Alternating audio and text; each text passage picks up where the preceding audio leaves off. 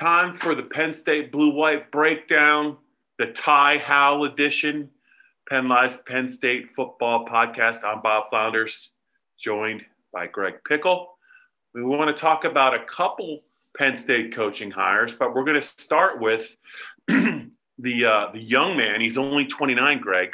He's about the same age you are, or maybe a little older. Year older, Bob. Year older. Ty Howle. We just heard from him on a Zoom call. I can remember when he played at Penn State.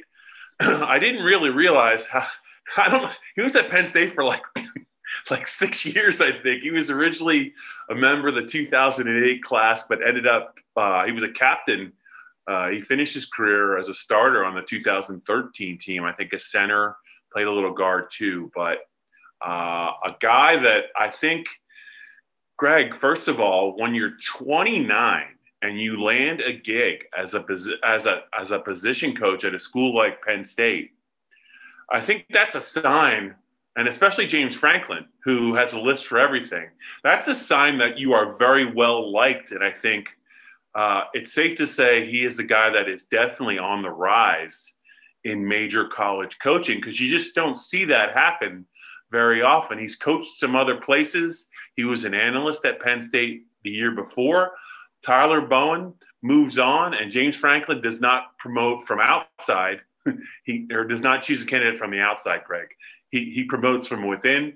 Ty Howle, what did you think of his initial 30-minute press conference with you, me, and about 35 of our good friends? Yeah, I couldn't agree with what you just said more, Bob. Clearly, this guy is on the rise in the coaching world. There's no doubt about it. Very much like Tyler Bowen in that regard. Remember, Tyler Bowen became the offensive coordinator at Fordham long before he ended up at Penn State. Ty Howle, of course, was the co-offensive coordinator and associate head coach under Charlie Fisher at Western Illinois. So he's obviously kind of on a similar progression there. And these two worked closely together last year.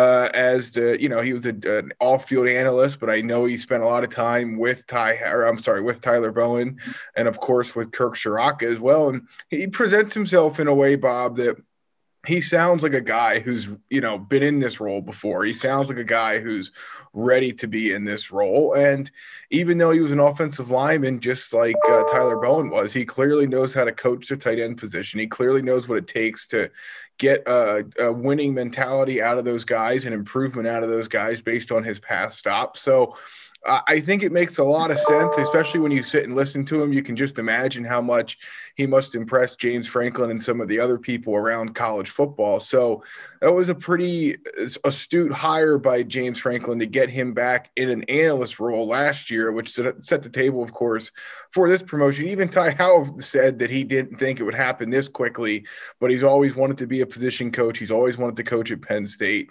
Certainly, you would have to think he has bigger aspirations than that one day. But for a guy who's 29, he certainly sounds like he's been around a long time. And this is the right fit, I think, for Penn State at the right time. And, we know that Tyler Bowen did a lot of recruiting, and he was very good at that, not just tight ends, but other positions too. And I think we're going to come to find that a lot of prospects are going to relate to Ty Howle, just like they related to Tyler Bowen, which is a very good way. Yeah, and I think one of the reasons why he's a position coach at such a young age is he talked about it, played at Bunn High School, I looked it up, Bunn High School, small school in North Carolina. It was a single A program, bumped up to 2A, I think, his final year. A member of Penn State's '08 recruiting class, but his dad was a longtime coach in North Carolina high school football. And he was talking about when he first got interested in maybe being a coach. And he said I think he said high school was when he started. So I think, he's kind of an old 29 in a good way in that I think he's always wanted to do this. He's always probably kind of, I think he's always looked at himself as a future coach, maybe more than an NFL player, obviously. And I think he's kind of been one of those guys that as he went along in his career, Greg, he paid close attention to his position coaches, his head coaches. I'm sure he's had some mentoring, but I do think that he's been trying to do this for a while. And I think that it speaks to why he's been able to be a success so soon, real quick.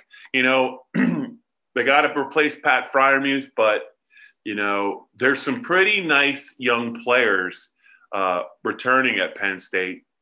Not Zach Kuntz. Zach Kuntz is moving on in the transfer portal, but there's 2 or 3 talented young tight ends that are already in the program.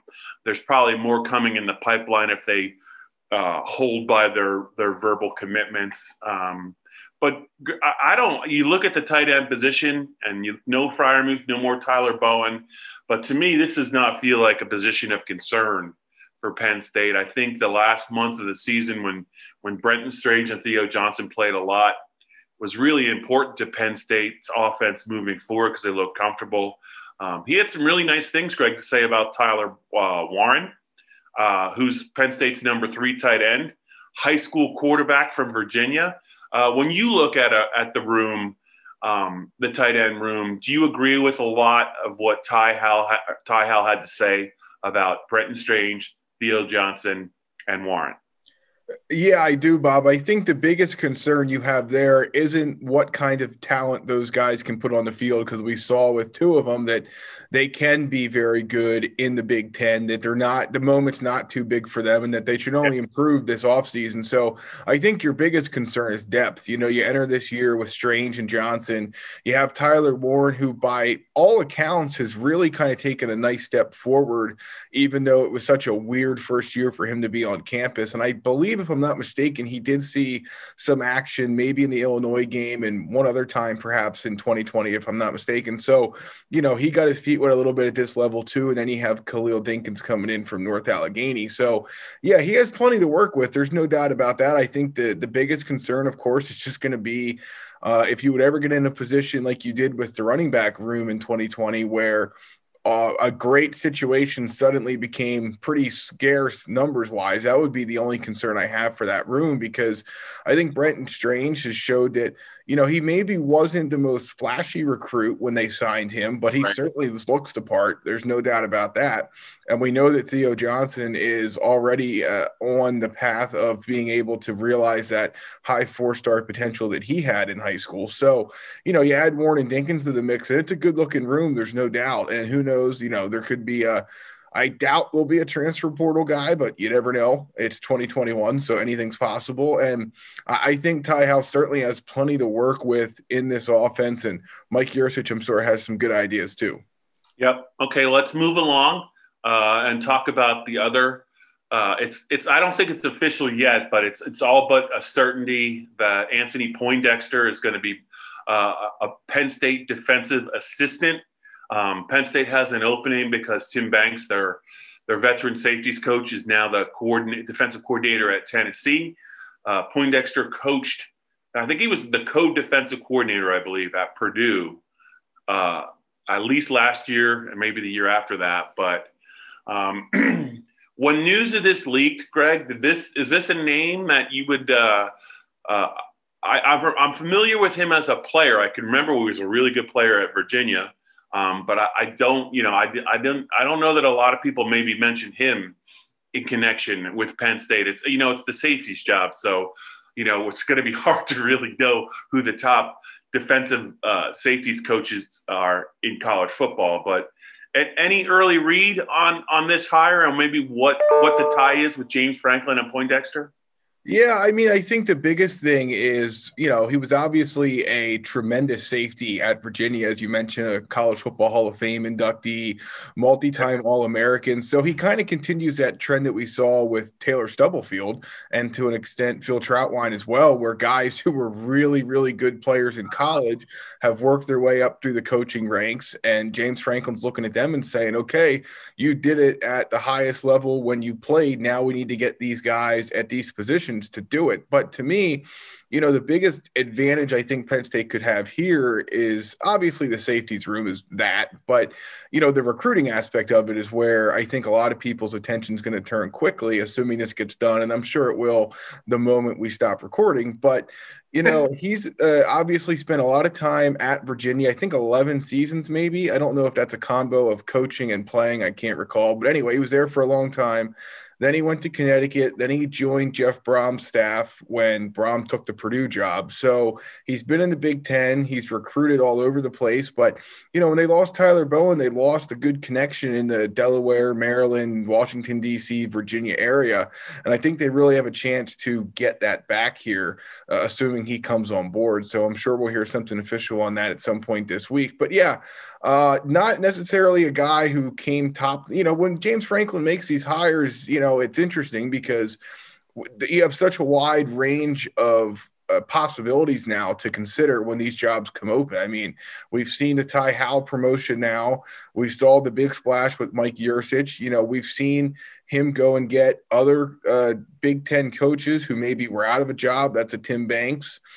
We've seen him move coaches around position-wise like he did with David Corley when a rock star like Jaywan Sider became available. So, there's not necessarily I guess what I'm getting at here is that it used to be able to kind of narrow down who we could be looking at based on a couple of factors. And it feels like those factors have really expanded over the last couple of hirings. And I think that's just because of what Penn State can offer, both money-wise and competition-wise and everything else. So they've seemingly been able to get, go some different directions here that we haven't seen before. But, yeah, you don't see a ton of in-conference movement, especially at this time of the year. But I think Poindexter can improve this staff. And I know we'd probably say that about just about anyone, but the fact that he did it at such a high level as a player, and we know he has tremendous recruiting chops, and we know he's put guys into the NFL and developed them at the all Big Ten level since he's been a coach, all AAC level, whatever. I think certainly there's plenty of reason to see why James Franklin decided to go this direction. Yeah, it'll be interesting to see what he can do with we're assuming, Greg, right, that he will be assigned specifically to the safeties. He'll probably have a couple other duties as well. I know he was a co-defensive coordinator, but the guy played safety, so I can't imagine him not heading up the safety development. And Penn State needs to develop its safeties, I think, a little bit better. We've talked past podcasts about the fact they're always having to borrow from other positions to kind of get some starting safeties on the field. I don't know how much of that is a big priority for James Franklin to actually, recruit safety prospects and develop them. But Greg, I'm just wondering for, obviously Jaquan Brisker's back. They got to replace Lamont Wade. Jonathan Sutherland is almost, in my mind, like a special teams captain first. And then if he can play some reps at safety, that's a bonus because of his value on special teams. You just wonder, a guy like Enzo Jennings, who was a pretty big recruit in the 2020 class, but just didn't play very much. And there could have been reasons for that we don't know about. But I sure kind of thought maybe we would see a little bit more of Enzo Jennings in year one. But I know that he was a pretty coveted recruit out of Michigan. We didn't see him. You just wonder what year two is going to look like for Enzo. He's got a new position coach, and we'll see. But I do think I think Penn State's got to get its act together when it comes to recruiting and developing their safety prospects, because they just had to borrow from other positions too often. And who knows, maybe Poindexter is a guy that can get some better production out of some guys that there's some pretty high level recruits that just haven't really developed for one reason or another. But we'll see if maybe Poindexter can get that pipeline established, because I think that's been something we always talk about, their pass defense deficiency issues. And you just wonder if maybe some of that is tied to getting more consistent play out of safety recruits.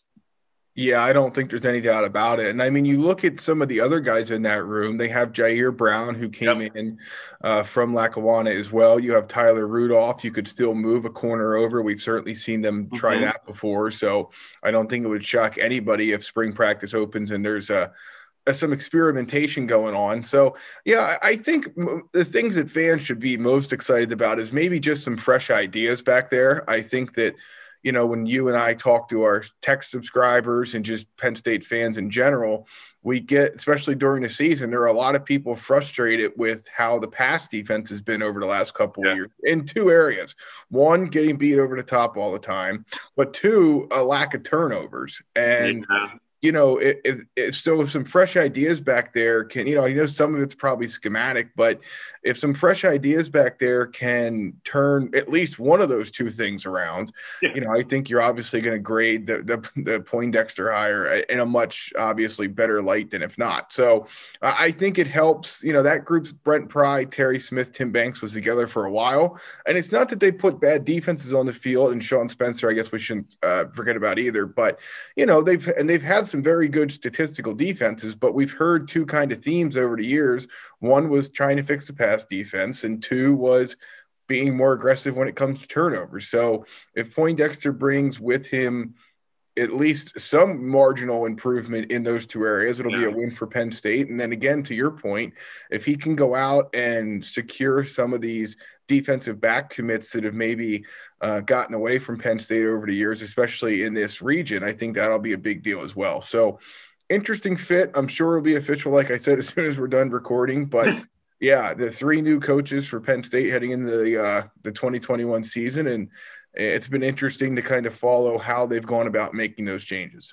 Yeah. Yep. It's 3 and counting, Greg. It's 3 and counting because you never know what's going to happen next. So, yes, got a chance today to talk to Ty Howle, Penn State's new tight ends coach, who was a Penn State offensive lineman, played for Joe Paterno and also played for Bill O'Brien.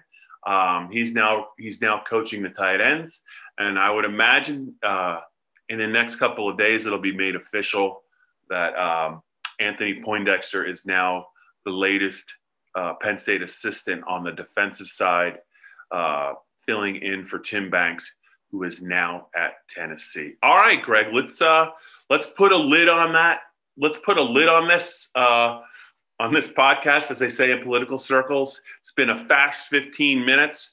I might be talking to Dave Jones about some things in a day or two. You never know. But for now, it was nice to hear from Ty Howle, and then hopefully we'll be able to hear from Poindexter after he's hired, and we'll get some more info on maybe how this whole thing came about. But that's it for this edition of the Blue White Breakdown, Penn Live's Penn State Football Podcast.